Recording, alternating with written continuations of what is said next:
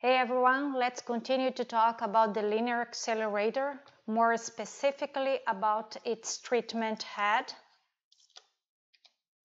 The treatment head has several components that will shape the beam, monitor, that can generate one type of beam, and so on. Let's talk about them. Here we are in the photons mode. The head will have a different configuration if using the photons or electrons mode. In this one, we are in the photons mode. In the photons mode, the target will be in the beam path in order to produce X-ray beam. The electrons will hit the target and generate X-rays. Because Linacs produce electrons in the megavoltage range, the X-ray intensity is peaked in the forward direction, but we still have to deal with the beam divergence. And how we do that, we have a primary collimator there. After the X-ray target, there is this fixed primary collimator that will collimate the beam and attenuate of focal radiation. Then the beam can go through a flattening filter or not. A flattening filter is inserted in the beam to make the beam intensity uniform across the field. If treating without the flattening filter, the energy will be a FFF flattening filter free energy. Next comes the ion chambers. The function of the ion chambers is to monitor the dose rate, monitor the integrate dose, and the field symmetry. After passing through the ion chambers, the beam is further collimated by a continuously movable X-ray collimator. This secondary collimator consists of two pairs of lead or tungsten blocks that we call jaws that provide a rectangular opening. In addition to the jaws, the Linac can have multi-leaf collimators to provide a regularly shaped field and intensity modulation for IMRT treatments. Last, there is a slot for physical edges, blocks, compensators used for beam shaping. Here we are in the electrons mode. In the electron mode, the X-ray target is moved out of the way. We are treating with electrons, we don't need X-ray production. Remember that the electrons emerging from the exit window of the accelerator tube are in the form of a pencil beam of about 3 millimeters in diameter.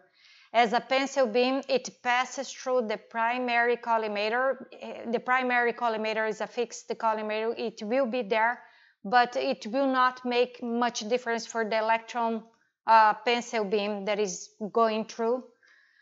The high energy electrons then strike a scattering foil and to produce a broad beam of electrons. So the function of the scattering foil is to spread the electron beam as well as to make it uniform in cross-section. Accelerators with magnetically scanned beam do not require scattering foils. Others use one or more scattering foils to spread the beam as well to give a uniform dose distribution across the treatment field. Next comes the ion chambers. They are always there as well. They are there to monitor dose rate, integrate dose, and field symmetry. Because electrons scatter readily in air, electron applicators collimate electron beam close to the patient's surface, approximately 5 centimeters away. So let's watch a little bit more of that video we started in the previous presentation. The video is called How a Linear Accelerator Works. It's from Electa. It's on YouTube. Here it is, the video How a Linear Accelerator Works. It's from Electa. It's on YouTube.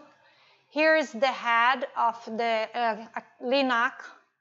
Let me start this. We can see that the high energy electron beam will hit the target at one end, and the X-rays will be generated at the other end.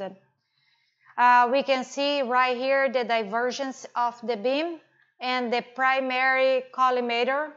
The primary collimator will attenuate any photon that is not within the collimator opening.